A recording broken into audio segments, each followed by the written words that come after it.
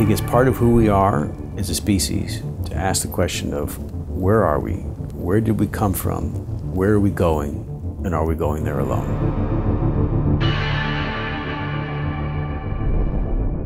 The largest mirrors in the world enable a chance for all of us to answer those questions that mean so much to us.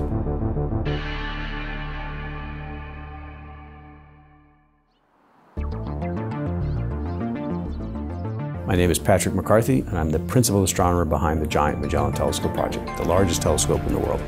Handcrafted start to finish here at the University of Arizona.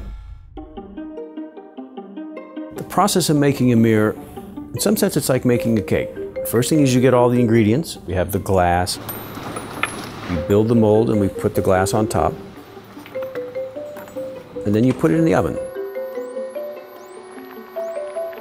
It's then heated up to such a high temperature that the glass melts until it follows into the mold and makes the rough shape of your cake. Now in our case, the icing is the hard part.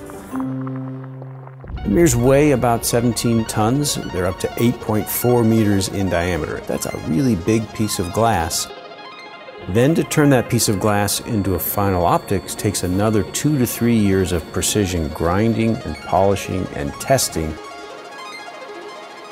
Each mirror from start to finish takes roughly 7 years to produce, and there's roughly 100 people working on it, so about 200 person years that go into making one of these mirrors.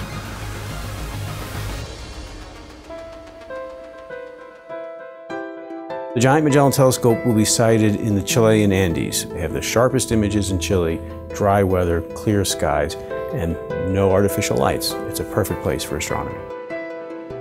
The challenge, of course, is how do you handle this beautiful precision piece of glass? And so we lift it with suction cups. The mirrors are moved very carefully because they are glass after all.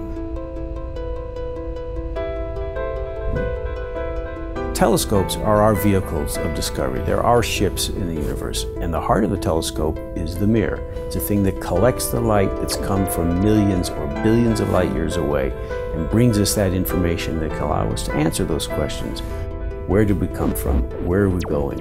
Are we alone?